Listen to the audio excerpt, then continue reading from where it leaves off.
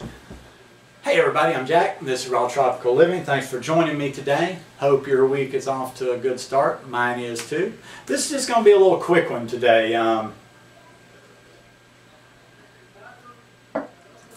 sure you've seen a video before, you've been in a conversation before on Facebook or wherever, and somebody's just always talking about, like, why are all the raw vegans so skinny? Why are all the high carb vegans skinny? You're too skinny. I don't like, I just don't like that lifestyle because it just makes you too skinny. Well, are high carb vegans too skinny? Raw vegans too skinny? Or is the world just a little too large? I wanted to see what the numbers were on this. I kind of knew about what it was, but I looked it up. And in 2010, the CDC, the Center for Disease Control, found out that 35.7% of Americans are obese. That's obese. Now that is a good bit overweight. I forget exactly what the number criterion is to qualify somebody as obese, but you have to be pretty heavy to be considered obese. Now that's not even taking into account the people that are overweight but are not in the category of being obese. So what I'm getting at is we've gotten used to seeing a society of overweight people. Gosh, I go back to where I'm from in South Alabama, and the number's got to be bigger than that because everybody's overweight. Everybody's big. Everybody's got a gut. Everybody's overweight. So that's just become the norm, and that's what it's been told to you, that you just settle into that. In your 30s you start spreading, in your 40s, by your 50s you're not even, most people can't get down on the ground and play with a kid and get back up. But that's just how we're supposed to be. We're supposed to get a little fatter, a little slower, a little less healthy, and that's just the progression that we've been taught. So when we're looking at it from that standpoint, we're just where we're supposed to be. Well, the body just doesn't hold up that long. It falls apart earlier. It doesn't have to be that way. It doesn't have to be that way. Most of the people that people are saying are too skinny are not too skinny whatsoever. There's even people, I've seen some raw vegans out there, and I go, bless their heart, I feel bad for them. They've actually said they've been called too skinny, and I'm like, wow, the world is really seeing things skewed. Because I'm like, this particular person I was thinking of, they didn't even particularly look all that lean, much less too skinny. But yeah, it's just all relative speaking. We've just and it's sad. It's sad that we've just become such an overweight society.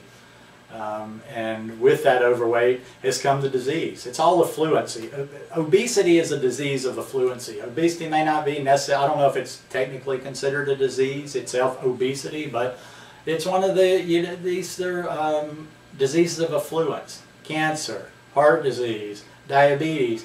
These are all diseases of affluence, which come from the obesity.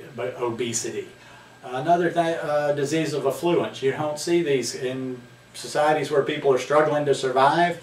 You generally don't see a lot of obese people. But anyhow, where am I going with this? Don't worry about it. People say you're too skinny, who cares? I mean, I'm not as big as I used to be. I mean, I don't think I'm scrawny. I'm not scrawny like I was when I first, lost all the weight on here and didn't know what I was doing, wasn't eating enough. But what do I need? What do I need? I'm never going to, I don't need to lift a car. I don't need to do this or that. I've got enough functional strength.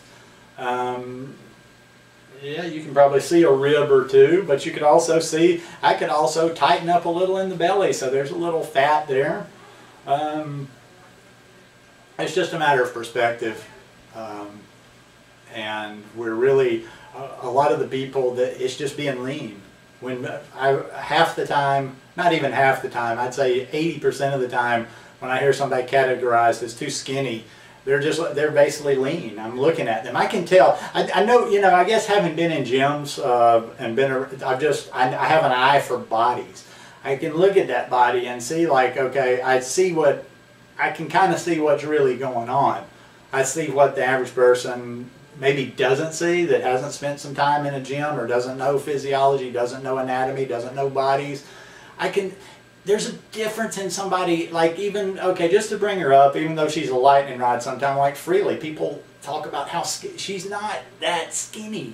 I mean, she is very lean. She's got a great body, but when people try to knock her for being too skinny, I'm like, you have no idea what you're talking about. Look at her. She's got muscle tone. She's not, yeah, she doesn't have guns. She's not going to have like, she's not a fitness competitor, but, and I'm just using her because she's kind of like I say, the person people go to. Oh, she's not even raw vegan. She's raw till 4, but that's what I'm just using that as an example. Like, there's no way you look at her and she's like too skinny, because if you look at her, and I'm not being crude here, if you look at her butt, if you look at her legs, if you look at her physique, she's filled out. She doesn't have fat on her, but she's nice and lean, and she's healthy, and she's got muscle. Now, yeah, there are people out there that are just scrawny.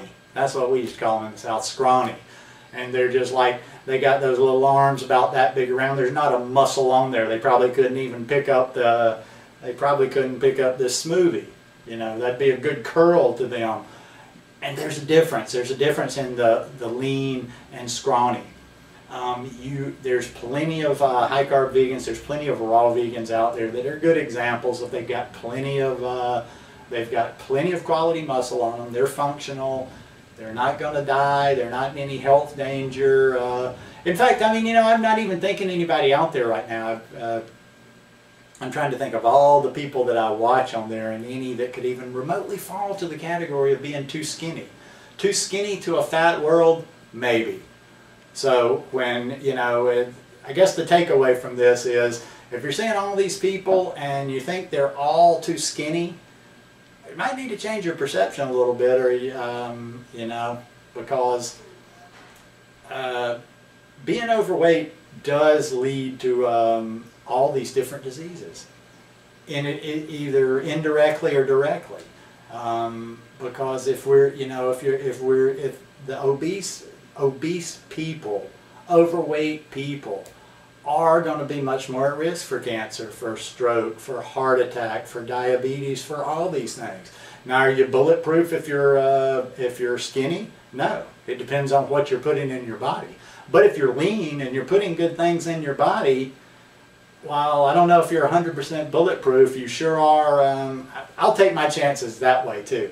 I mean, all I'm going to say here, and I'm going to finish this one up, is I've always kind of had this feeling about being, even before I came to this lifestyle, I could just tell that when my body was very lean and was at its lower weights, it was just much more efficient. It was working more efficiently. I don't know, you know, I could throw all kind of examples, you know, just a truck with a too heavy a load, but I feel like when you're working with just the right load on your body, and when you're not taxing your internal, your bones, your joints, your heart, your lungs, everything with too much weight, you're just healthier.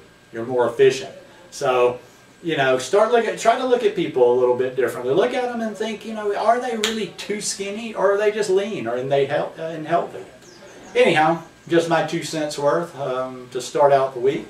Hope you guys like this video. If you like it, give it a thumbs up. Hope you'll subscribe to the channel, and wish you guys a wonderful week. Peace.